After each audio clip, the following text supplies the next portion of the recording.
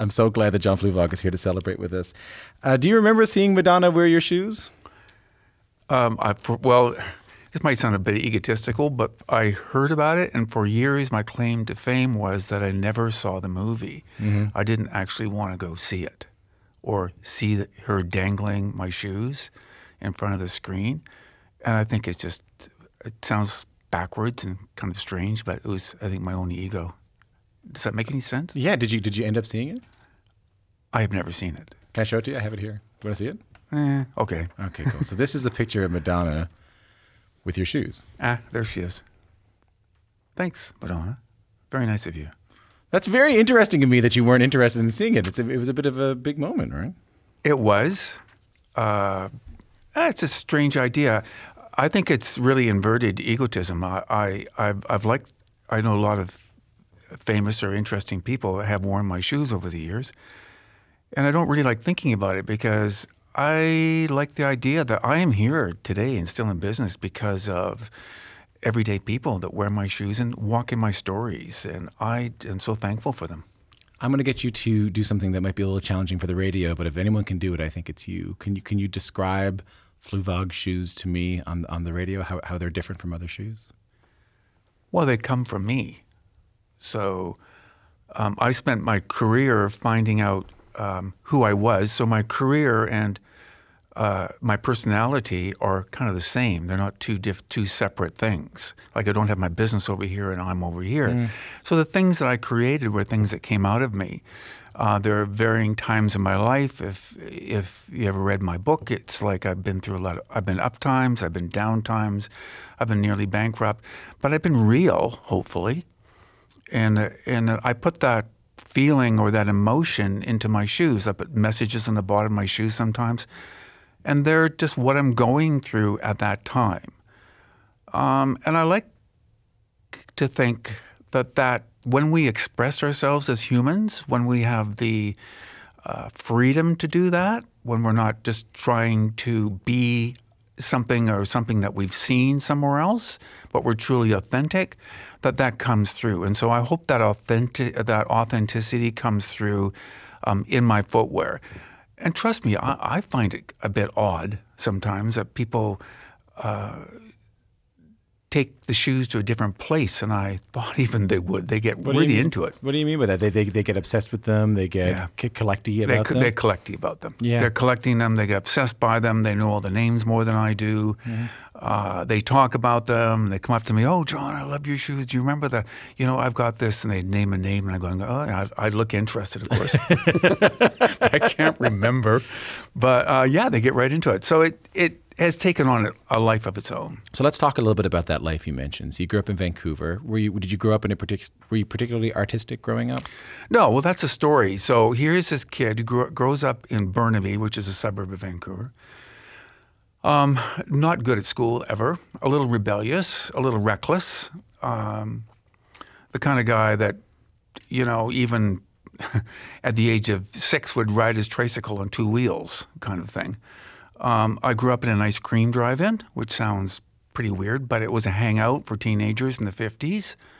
So I grew up with all of the feelings of the 50s, and every season haircuts would change, styles would change, what people did to their cars would change. They reverse the rims, and I was into so I got into sort of the culture of teenage culture. It kind of got into my psyche, I guess. Yeah. And I remember rock and roll. I remember first hearing 1956. I remember things like "Don't Step on My Blue Suede Shoes." I remember that being played on a car radio in the ice cream drive-in. And how old am I? I'm like 8 or something. And it was like, bam, that's cool. Yeah. So what was the plan? What did you think your life was going to turn out to be? Oh, I had no idea. I was really aimless, completely aimless, I have to say. Being a little dyslexic, I didn't get into university. And I'm feeling like a little insecure, obviously. Thinking, well, a part of me kind of gets it. I know what's going on. Like you understand what's going on? I understand what's going on. I got the feeling. I got the emotion. It's like I played the trumpet in band, but I couldn't do the notes very well, but I was a good trumpet player. Yeah. So, you know. Yeah. So you go to, I want to jump to 1969. You're in your early 20s. 69, I'm in my early 20s. You just got home to BC after a summer away in California, still feeling a little bit lost. Yeah. And then one day you meet someone who sort of changes everything. Yeah, we all meet people, and we all have, definitive moments. Who's that? Well, I was a guy named Peter Fox, and so he's really more of a friend of my father's. So I met him, and he said, well, why don't you come down, and I'll give you a job working in my shoe store in downtown Vancouver. So I go down, I get interviewed actually by his aunt, and everyone thought that I was very arrogant, which I was. But they hired me anyway. And so I'm there for a few months, and Peter mentioned to me, I'm thinking about going on my own, starting my own business, and do you want to come with me? Right. And I'm just a kid, and I'm thinking, sure. I was making $55 or $60 a week back then. Pretty good. Pretty good, yeah. I was rolling in the dough. Yeah. All right. Well, for back then, it's pretty good, I'm sure. It wasn't. Honestly, that was not good money. I just assume when anyone ever tells me about money from back then, what I'm supposed to do is go, wow. Yeah, wow, that's amazing. It's like, right, no. And chips cost 2 cents. Wow, wow, No, it was a barely livable wage even back then. Okay, good. And I'm thinking, well, I got nothing else to do. So anyway, one thing leads to another. We go see my father, who's not a wealthy man, but he's a saver, went through the Depression, that kind of thing. And so he says to Peter, yeah, I'll lend you this $13,000 if you make my son a 50% partner. And I suppose that's pretty defining. Yeah. So suddenly I'm in business with a man 15 years my senior, lots of experience, and I'm just a kid. And on the upside, I was honest. Yeah. I came to work every day. Yeah. Did you have an aptitude? Looking back, do you think you had an aptitude for shoes at that time? It's not about shoes. I had an aptitude for feelings and emotions. And maybe I understand how people feel. And I would say, if anything, I ended up being in the feel-good business. So my job is really making people feel and walk in stories and make them feel good and make them feel a little different. But that's something you noticed there. You were there and you went, you know what? This guy's here selling loafers. I know something else is going on here. Well, there's a reason why we buy things. There are reasons behind reasons. They're multi-layered. They're not all one thing. We purchase things as an identity thing. And maybe I innately understood that. I don't think I ever came and said that to myself one day, but that's what happened. So I go, am I jumping ahead too much here? No. 10 years goes by, I'm with him. And then he goes out on his own, and I'm by myself. And I had to scramble around and do cash flows. I did the marketing, the HR, all the things one does in a small business. I was going to Europe and buying shoes, coming back, trying to sell them and figure the whole thing out. And it was a stretch for my little brain, I guess. And also at the same time, in the early 80s, there was a recession. So all those things combined to like around 1985, I was pretty close to bankrupt. I probably was. Yeah. And I had a decision to make. I had 2 stores in Vancouver, one losing money every month and another one making money. I'd started to get into the punk scene, was selling grunge and punk. That was actually going fairly well. And you saw that coming? I mean, that was a little before grunge. It was about 6 years before grunge. Yep. And even a couple of years after punk started. So punk had kind of started to dip away a little bit. New wave would come in. You obviously saw something there. Well, I saw that the shoes were selling. No, come on now. Yeah, really. You saw that there was. You saw that there was a market there. You saw that there was at least an aesthetic choice there. You saw that people were making a certain kind of choice, perhaps before others did. Yeah, of course. Yeah. There you go. Of course I did. And I like the feeling that it gave people. I like the fact that they walked in these stories and that they had an identity. And I like giving people an identity. And I like the fact that they're a bit rebellious. And I like the fact that most other retailers or people didn't understand what was going on. And that makes me feel good. I like that. Like, tell me, but I'm so interested in I'm really loving everything you're telling me about understanding what people want, understanding what people want about what they want. But I'm also interested in just what inspired you aesthetically. I mean, your shoes have such a kind of a wide array of different styles, but they all seem very characteristically you to me. I don't know a whole lot about shoes, but they do. And I was just wondering, in terms of just pure aesthetics, what was inspiring you? as the designer of the shoes. Yeah. Again, my business has been a way of me getting to know myself. It forced me to dig into myself and find out and do things that were beyond what I thought I could do or was capable of. So when I did that, I sort of leaned back and I started to go, well, what affects me? What is it about what people are wearing or doing affects me? What grabs my attention? And I suppose when I really took the boldness to look at that, certain things would pop into my mind, images, and when I looked at people, I saw what I wanted to see rather than what I saw, and I thought, well, if only they had this on, or they did this, or they wore it this way or that way, and then I just acted on those impulses. I guess I had the boldness to do it. And maybe there's another thing. I had nothing to lose. I went, yeah. Is there? So when you look at this book now, when you look at these all these shoes that you've designed over the years, can you look at them and go, that's this side of me, or that's that part of me? Yeah, 100%. Can you give me an example? Well, the messages certainly the messages on the soles are a part of me. There's a rock and roll side of me. There's a sort of a coquette side of me. There's a cute side of me. There's a utilitarian side of me. I have, like all of us, I'm multifaceted as a person. I'm not all one thing. And I personally never got into all the eras that I've been through. So you have to think I started out in, let's say, really in the 70s, early 70s hippie stuff. And then I went to disco. Yeah. And disco fades out, and then it goes into the bland early 80s, I call it, or it was misery. And then it sort of, through all these eras I've been through, I personally have never really jumped into it, as it were, or sold my soul to it.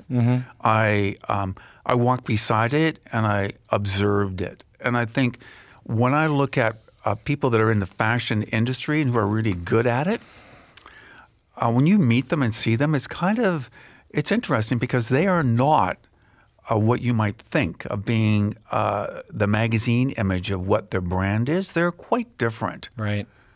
And I think I think that's an important part of doing what I do, is not to be so taken with the genre or image that I'm putting out, but to be an observer. Well, it's interesting to me. If you're just tuning in, my name is Tom Power. I'm here with the great Canadian shoe designer, John Fluevog, who's celebrating 50 years in business, or as his new book puts it, 50 years of designing unique soles for unique souls. But we've been talking a little bit about how these shoes are in so many ways a reflection of John himself and his own worries, his insecurities, the sides of him, the multifaceted sides of him, all sides of him and all sides of humanity. But that doesn't keep us from talking about, well, some very famous people who have worn the shoes like this. Take a listen. No more Mr. Nice Guy. No more Mr. Clean. No more Mr. Nice Guy. They say he's sick. He's obscene. That's Alice Cooper with No More Mr. Nice Guy. Alice Cooper, big fan of the Fluevogs, am I right? Yeah, he has been for years. Yeah.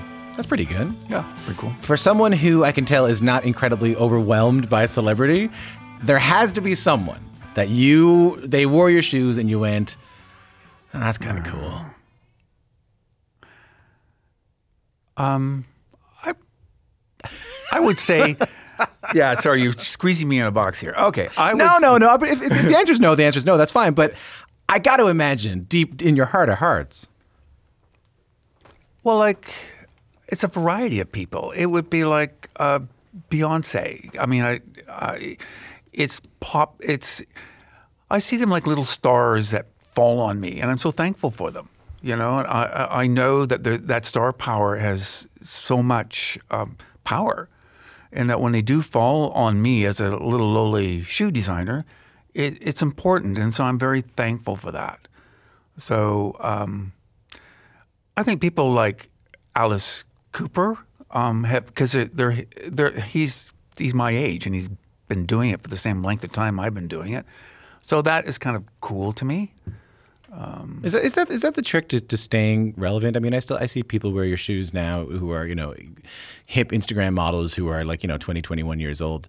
Is the reason the shoes are so timeless is because they come from that sort of emotional side of you, that you don't follow the trends? You do follow sort of what's inside you? Like how do you avoid being boxed into an era? Yeah. Well, I think whenever, if we want to be good at art, if we want to hear creation, if we want to bring creation down and reinterpret it, it has to come through who we are as a person. Because we are made, each one of us is very unique. There's never been another person made like us, the good, the bad, and the ugly.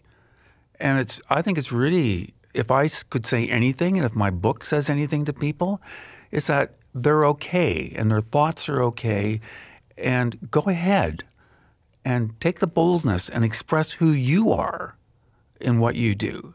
That's my story, actually. That's maybe my theme or my song. In addition to the stories about the famous people we've talked about, and we don't have to talk about them again, but there are some really beautiful stories in this book about, married couples who met because of their shared love of Fluevogs. Yeah. That must feel all right. It does. There are Facebook pages that have popped up that are independent of the company, and they have little online love fests about the shoes, and it feels pretty good and also feels a little weird. So, it's two things to me. Probably the thing that when I meet people, I often hear them say, "Oh, John, I love your shoes. You got to keep on doing it." It's like, really?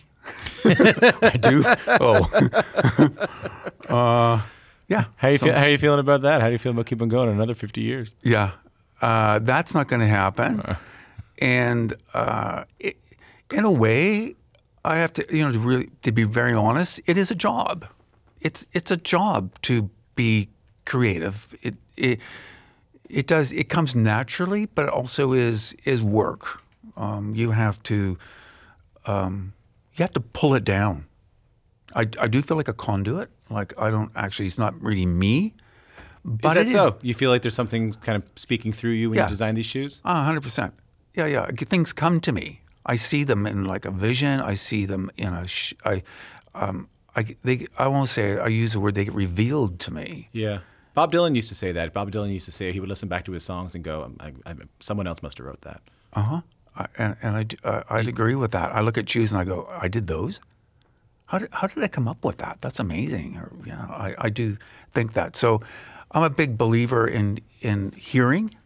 I think we all can hear, and that the creative is all around us, but we just need to bring it down. So, but talk to me about the idea of belief. You said, you almost went bankrupt. You pretty much were bankrupt, is what you said to me. That is a moment where a lot of people would stop and go back to business school and work at the Ford plant doing the books. Yeah. What kept you going? Because I think a lot of people who are in artistic fields like you, but artistic fields that are also balanced with commerce, there comes a point where they can stop. Yeah. There has been a few points in my career. Falling in love was a good one that kept me going. It just energized me. I had a time when I was pretty well done emotionally. And I'd actually made a decision to give it all up. And I had somebody come and visit me and give me they gave me a vision of what my name would be and what my shoes could be. Hold on, what? Tell me the story. Okay. One particular day, November, probably about now when we're talking, it was rainy and cold and wet and miserable. I had just opened a Seattle store, and things had kind of taken off in a mini way in Seattle. But I basically had run out of money, and so sales started to dive, and I emotionally ran out of juice. Yeah.